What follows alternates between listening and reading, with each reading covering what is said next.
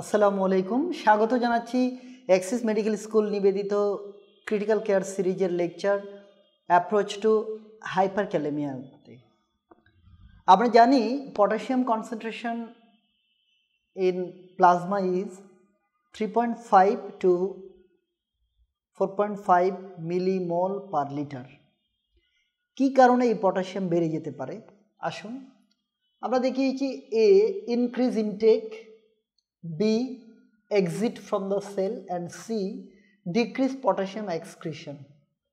প্রথমেই increase intake, apple, কমলা, মাল্টা, কলা, ডাব বেশি খাওয়ার কারণে পটাশিয়াম বাড়তে পারে না।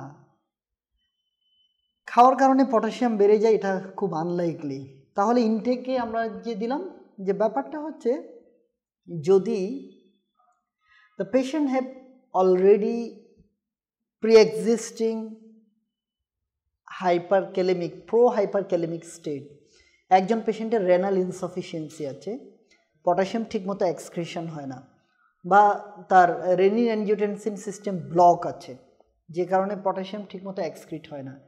এই পেশেন্ট যদি ফ্রুটস বেশি ইনটেক করে, that case it can be হাইপারক্যালেমিক। Otherwise শুধুমাত্র পটাশিয়াম বেশি খাওয়ার কারণে হাইপারক্যালেমিয়া হবে না। সেকেন্ড একটা ইস্যু সেটা হচ্ছে যখন আমরা ওভার কারেকশন করি, over correction can causes hyperkalaemia. That's about intact. Then exit from the sell. Potassium ion and hydrogen ion maintain a strong antagonistic balance inside and outside the sell. আমরা দেখাচ্ছি hydrogen ion outside the cell মানে প্লাজমাতে hydrogen ion বেড়ে গেল, so some hydrogen will be আপটেকেন by the sell and potassium will be repeal by this hydrogen ion. তখন potassium বের হয়ে আসবে, অর্থাৎ acidosis causes exit of potassium from the sell, এবং on the other hand alkalosis causes entry of potassium into the sell. পটাশিয়ামকে sell থেকে বের করে দেওয়ার জন্য আরেকটা দায়ী ফ্যাক্টর আছে, সেটি হচ্ছে lack of cyclic AMP. Cyclic AMP দিয়ে কাজ করে insulin. So if there is lack of insulin, potassium will exit from the cell. If there is beta blocker, যেহেতু beta agonist cyclic AMP দিয়ে কাজ করে, then it will be potassium exit from the cell. অর্থাৎ insulin lack, beta blocker, metabolic acidosis will causes exit of potassium from the cell, ultimately hyperkalemia. Potassium excretion কমে যাওয়া, that's another cause. কিভাবে potassium excretion কমে যেতে পারে? One of the major function of the kidney is potassium homeostasis. So renal insufficiency in the form of AKI or CKD, they will causes under excretion of potassium and increase potassium level. Renal insufficiency নেই কিন্তু renin angiotensin system block, that can also causes hyperkalaemia. Renin angiotensin দেখার জন্য আমরা এই ছবিটা একটু তাকাই। Principal sell and intercalated sell of renal tubule, late distal tubule. Principal সেলে aldosterone receptor mediated অ্যাক্টিভিটিতে sodium absorption হয়। When aldosterone acts on the receptor, it generates epithelial sodium channel. Then this epithelial sodium channel inserted into the apical membrane and powerfully absorbs sodium. Sodium, এত বেশি sodium absorption হয়, it creates a huge luminal negativity. A luminal negativity brings out potassium and hydrogen into the lumen. কিন্তু potassium and hydrogen আয়নের concentration সোডিয়ামের চেয়ে অনেক কম। So the access negativity is balanced by paracellular absorption of chloride. Ultimately the result is increase sodium, increase chloride, increase water due to osmotic action of sodium and chloride, increase plasma volume, increase venous return and cardiac output, ultimately increase blood pressure and loss of potassium and hydrogen ion. এই যে component, these are called aldosteronism. এখন aldosteronism যদি hypokalemia করে তাহলে blockage of aldosteronism in different pathway এটা hyperkalaemia করবে। কিভাবে হবে? শুরুতেই আমরা দেখছি beta receptor, beta 1 receptor জাক্সটাগ্লোমেরুলার sell থেকে রেনিন সিক্রেশন করতেছে। রেনিন সিক্রেশনের অ্যানাদার স্টিমুলাস হচ্ছে renal hypoperfusion or ischemic জাক্সটাগ্লোমেরুলার sell. তো ইসকেমিক জাক্সটাগ্লোমেরুলার সেল থেকে রেনিন আসে হুইচ কনভার্টেড ইন্টু অ্যাঞ্জিওটেনসিন 1, যেটা কনভার্টিং এনজাইম দিয়ে angiotensin 2 which stimulates the adrenal cortex two secret aldosterone. এখন number 1, beta blocker will block the JG sell. AC inhibitor will block the conversion into angiotensin 2. Angiotensin 2 receptor blocker number 3 will inhibit the angiotensin 2 action on the adrenal gland. Adrenal gland underactivity, hypoadrenalism. That means hypoadrenalism means Addison's disease. Then aldosterone is synthesizing, but aldosterone receptor blocker by eplerenone. Aldosterone is working perfectly, synthesizing epithelial sodium channel, but epithelial sodium channel is blocked by spironolactone. এই মেকানিজমগুলোতে অর্থাৎ beta blocker, ACEI, ARB, অ্যাডিসন্স disease, aldosterone receptor blocker এবং epithelial sodium channel blocker, এই 6টা জায়গার কোনো জায়গাতে যদি block হয়ে যায়, it will creates under excretion of potassium and hyperkalaemia.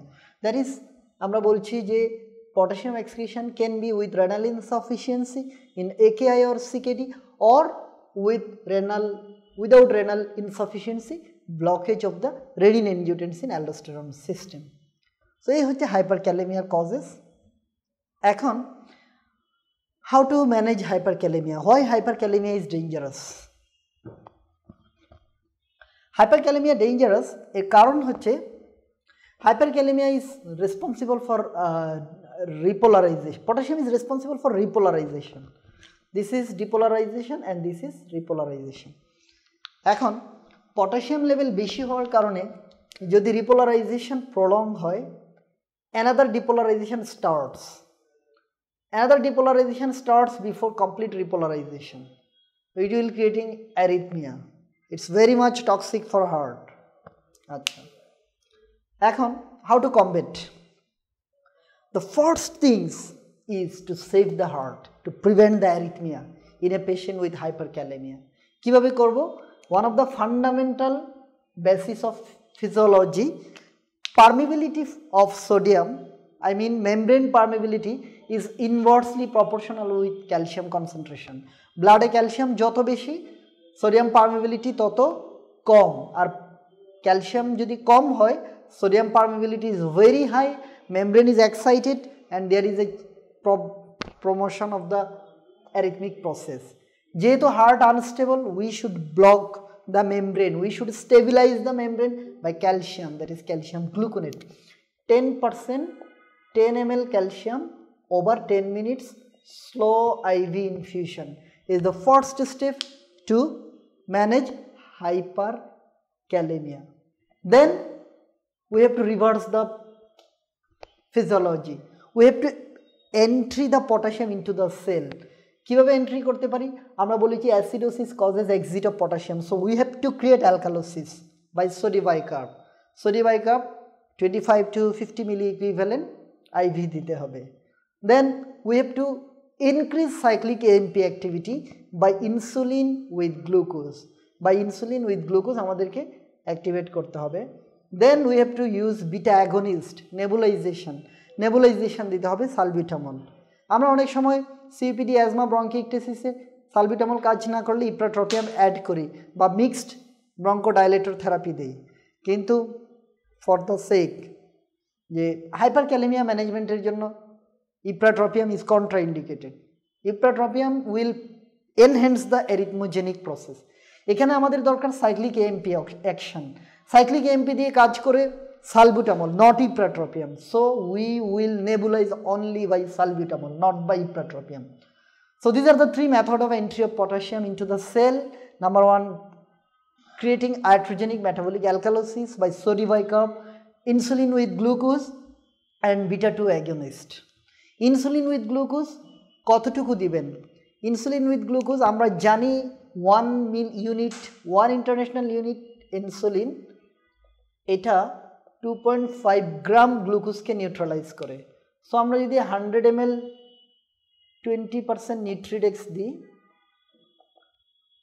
20% নিউট্রিডেক্স 100 ml, এখানে 20 গ্রাম এখানে সুগার আছে।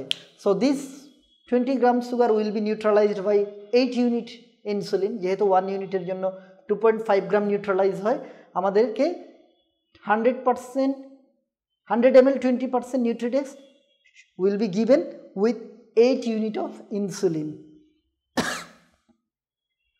Then finally potassium excretion.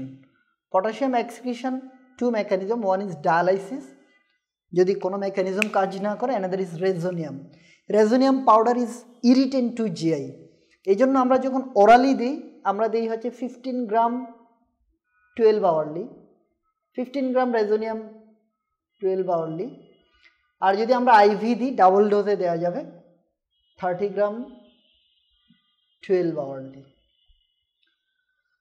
Then we will monitor the sodium as well as we will monitor the ECG, যে ECG তে hyperkalemic features, that is absence of P wave, wide QRS এবং tall peak T wave, এগুলো reverse হয়েছে কিনা আমরা দেখব এবং investigation করে আমরা মেজারমেন্ট করব। ধন্যবাদ সবাইকে।